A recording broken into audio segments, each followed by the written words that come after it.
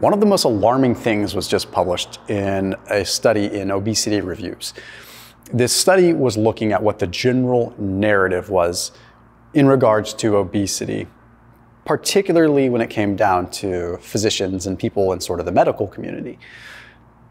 What was so alarming about this wasn't anything to do with how they practice or anything like that. That's not what we're talking about. It's the fact that the narrative that was generally thought amongst the medical community was that obesity and being overweight was purely a result of lack of willpower, laziness, undisciplined thinking and behavior.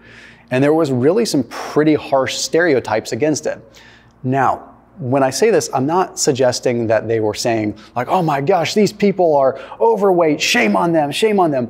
No, what there was a sort of passive dismissal that it all comes down to willpower and that these people are kind of unable to be helped because there's just a lack of discipline.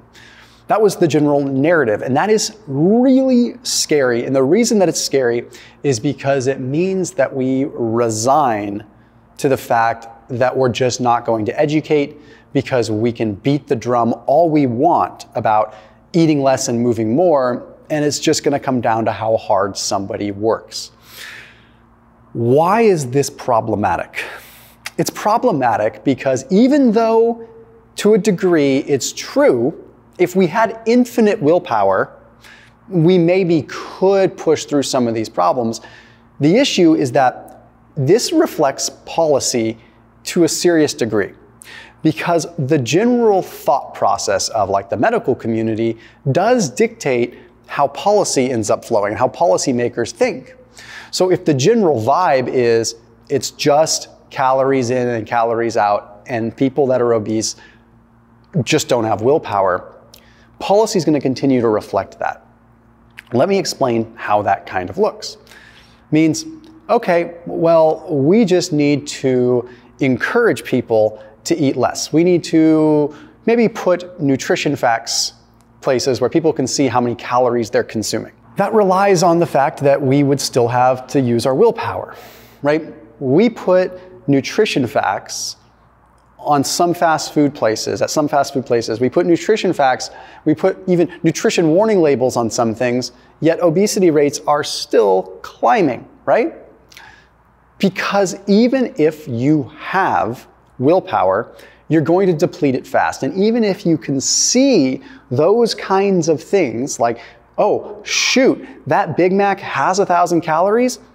If your satiety signals are messed up, there's a cognitive dissonance there. There's a disconnect where you can logically understand that there's 1,000 calories in that, and you can know that that's bad.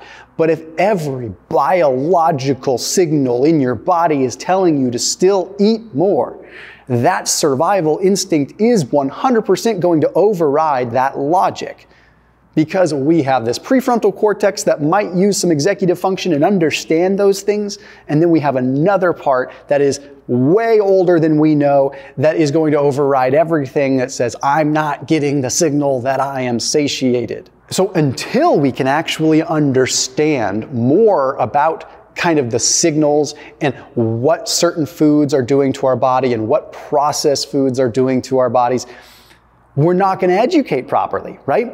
Like, where is the incentive for policy or professionals to say, we need to sit down and we need to actually educate you on what certain foods are doing. This is what a Dorito is possibly doing in your body. But if we're not willing to look past the just stereotype and the willpower conversation, those conversations won't be had. They absolutely won't be had because the buck stops there. Ultra-processed food is a very real thing, and I talked about this in another video. When you look at Europe for the most part, you're looking ranging from 10% to like 30% by and large in Western Europe, ultra-processed food consumption. You compare that to the United States and you're looking at 60 to 70% ultra-processed food consumption. And you compare the obesity rates, last I checked, Europe is somewhere between 17 and 20% obesity, whereas the United States is somewhere between 40 and 55% depending on different regions. Like, okay, there's a pretty darn strong line that we can draw there, right? The processed food, ultra-processed food intake does make a difference. So step one to creating the right environment so that you can do that, and let me be the one to at least highlight some of the education here, is having as many whole foods as you possibly can, right? Because if your satiety signals are a little bit wonky, at least you can override that to a certain degree by eating foods that aren't also hijacking your brain too. Because with ultra-processed food, you're stimulating multiple regions of the brain, regions that are enjoying the excitotoxin effect of MSG and this and that, regions of the brain that get the satiety signal from the fats, from the sugars, from this, from the salt, from the umami, all of this, boom, brain, Christmas tree, lit up, boom.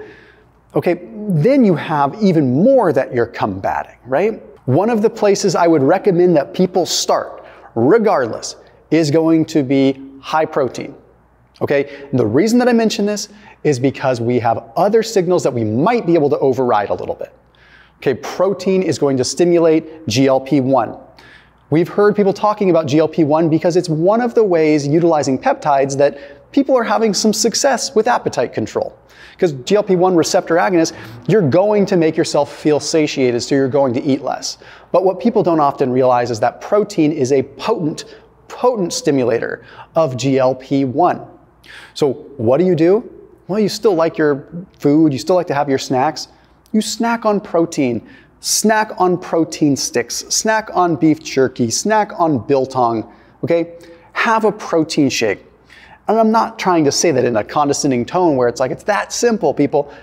I'm saying it in a tone of like, this is our best chance, right?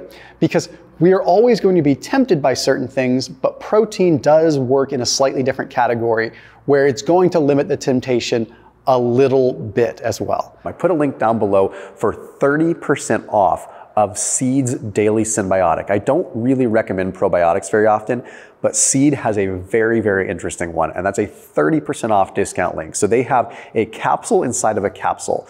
So it has a prebiotic and a probiotic in one. So if you're trying to really make a dent in your gut microbiome and make a serious change, that's probably the only probiotic I would ever recommend. So again, that link down below will get your hands on that for a 30% off discount, and then you can try taking it every day. So because it's a synbiotic, that means that it has like a multi-stage delivery system. So it has a prebiotic that breaks down, which is going to help feed the gut bacteria and help feed the probiotic, which breaks down a little bit later in digestion with their dual capsule technology. So anyhow, that link is down below for 30% off with Seed. The next thing that you can do to sort of override and help so you're not going to deplete your willpower as much is increase your fiber intake. Now, I recommend that you categorize your fibers, okay? Because if you think of fiber, you think, I just need to have veggies. That is not the case. Like, you can totally hack your way through this a little bit if you want. One of my tricks is using psyllium. If you've ever used psyllium is like Metamucil, right? It swells up quite a bit. If you put a little bit of psyllium in, say, oatmeal, it's going to make oatmeal infinitely more satiating. Now, say what you want about oatmeal. I'm not here to bash or defend it either way. Point is, it's just an example. Another thing you can do is take a teaspoon or 2 teaspoons of psyllium and put it in a protein shake. You want to drink it quick because it'll swell and it would be kind of weird to get down. But if you mix a teaspoon or 2 with your protein shake, like quickly, you won't even notice it's there, and it's going to swell inside your stomach. So there's multiple levels of satiety, right? There's leptin, and that's going to be the one that's generally disrupted with like polygenic or monogenic obesity, where those signals get disrupted. But then there's also GLP-1, which we talked about, and there's also flat out stomach distensibility. If you're full because you've had fiber and protein and it's actually filling your gut up, there is a different sort of almost proprioceptive signaling where you feel full, so you're less likely to eat. So you have to work in these different pathways. How can you make your stomach feel full? Because on paper, fats are very satiating, for example, right? So like if you look at a fat is satiating because it's calorically dense and it releases cholecystokinin, CCK, which triggers this satiety response. But the likelihood of you overeating fats before you get satiated in most people is pretty high because it's so calorically dense. So if you subscribe to that theory, you'd say, okay, well, I can just eat some scoops of peanut butter and I'll be full. But by the time you actually got the signal, you might have consumed 600 or 700 calories of peanut butter, right?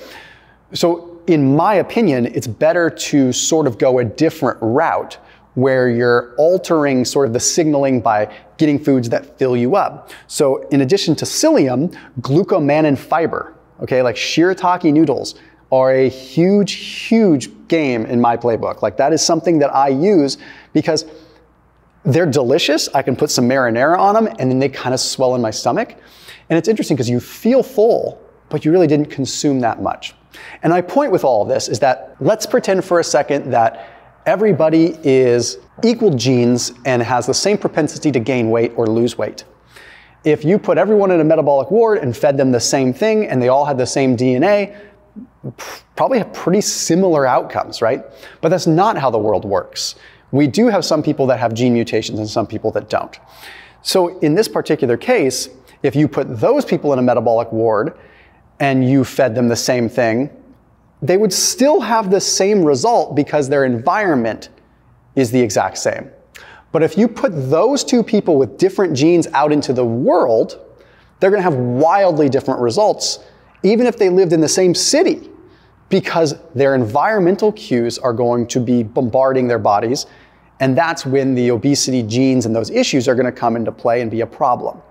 So the best way we can potentially override this, in addition to like the research that's being done in the world of obesity genetics, is to do everything we can to increase our protein intake, increase our fiber intake, increase how many steps we get per day, because it's the easiest way to increase your activity.